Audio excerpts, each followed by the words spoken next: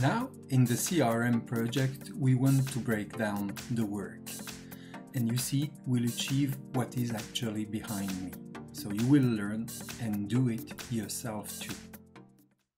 So I took the CRM project, how we left it, and now we are going to number it. You see that we have all the tasks we want to have or we need to have in this project.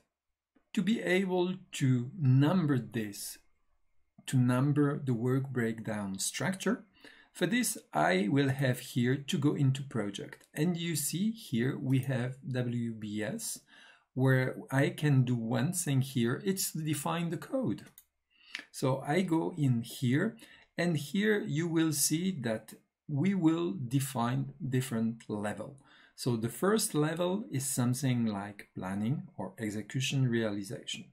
So it can be in sequence, and in the sequence we are going to say that it will be a number. So the number you see here, we can define the length. It could have any length, but in my case I would just put 2 digits. And the separator here is a point. It can be a dash, a plus, a slash. So I have defined this for the first level. Now I'm going also to define something similar for the second level. So I could go for letters if you prefer to go for letters, but I'm fine with numbers. And I will say again the same here, that I will leave it with 2 digits and the dot as separator. After that, I can now move here to the third level I want to have. And once again, for me, it's fine if it's number, limit it to 2 digits, and that's it. So we are going now to see what happens with that kind of numbering. You will see here up, there is a preview of how it will come out. So I say here, okay. And you see that for the moment, nothing really specific happened. I will here in front now go and insert a column.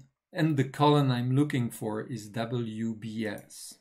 So I put it here, and you see that immediately here numbers have come in, have popped in into what I wanted. So in that way, I have numbered with WBS the project. Now I would like the project to have here, you see, a project code prefix. Like I would like it to be CRM, like that I know about what's going on, which project it is. And there are some additional points here down that I didn't specify. So I want to verify the uniqueness of the new WBS code. Like that, I'm sure that no 2 tasks in all the projects will be numbered the same.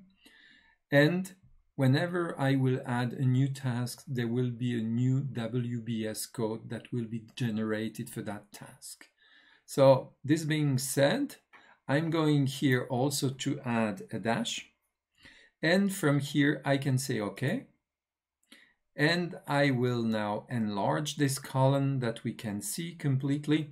So you see CRM 01 is initiation, CRM 0101 is project proposal, CRM 0102 is project approval, CRM 02 is the planning. So like this, we have a complete WBS numbering of our project. You've seen how easy it is to number a project, so now you can do it on your own CRM project. Come back to see if there are issues. You can, if you have questions, ask them into comments. I will answer them. And what is left to me is to wish you a good time. You can thumb up, like the video, and you can also subscribe to the Vision 6D channel. And I'm glad to meet you for a next tutorial. See you. Bye-bye.